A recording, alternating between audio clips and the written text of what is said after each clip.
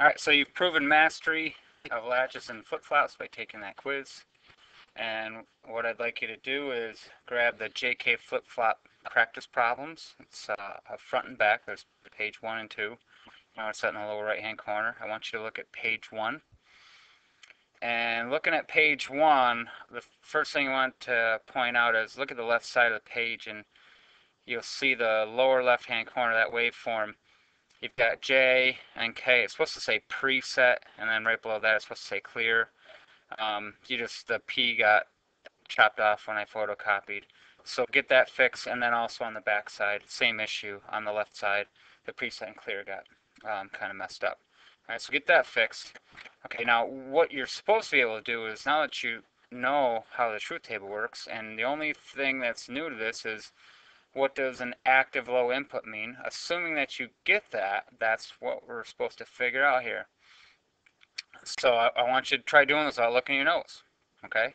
I want you to do the right side of page 1. So there's the first waveform upper right. It says just J and K in the queue. So it's just, okay, do you get the JK flip-flop truth table?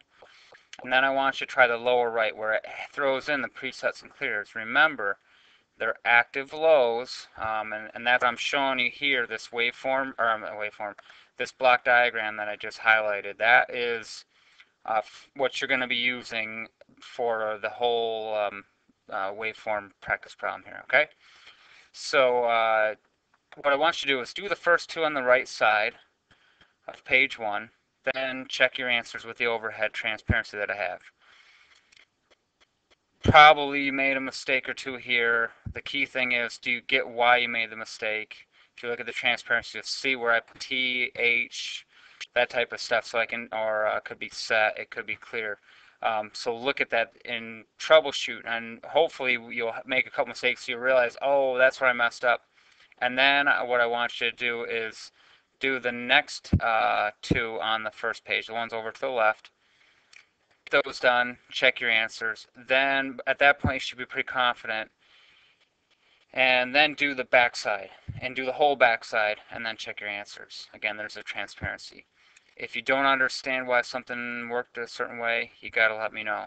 Okay, this is kind of on your own. Once you've done this, you understand what you're doing.